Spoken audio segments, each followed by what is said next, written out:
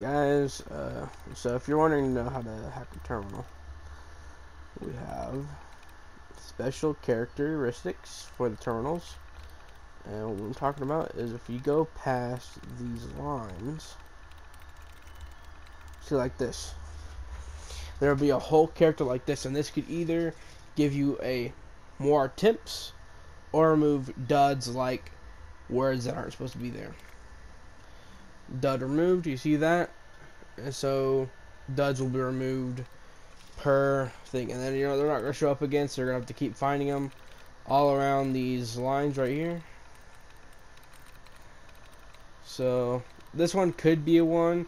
Usually you have to just get lucky enough and hope to God you find one. Oh, there you go. See, like this one, they will be bundled up together, like this one. This could either be your more attempts, or same again, dud removal. This one was dud removal. And of course you can't go back to it again, so you're gonna have to come over here, come back to here, and this one could be one, but it's not. So I mean, some people can just eyeball this and find one. Like there's this one, and there's also this one too. So this one could be dud removal, and you come down to this one, and this one will be tries reset. But of course I didn't use any of my tries, so that's, basically ruined that chance for me. But like this one, see, dud removal, and now the only two words, well, hold on, we can still do this, I'm pretty sure. So this is a lower level terminal, this is a 0 level terminal.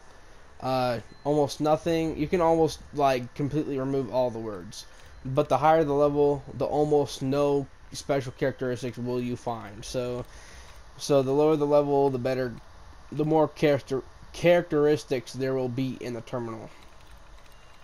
So let's see if we can find another one or more. See, this like this one. There you go.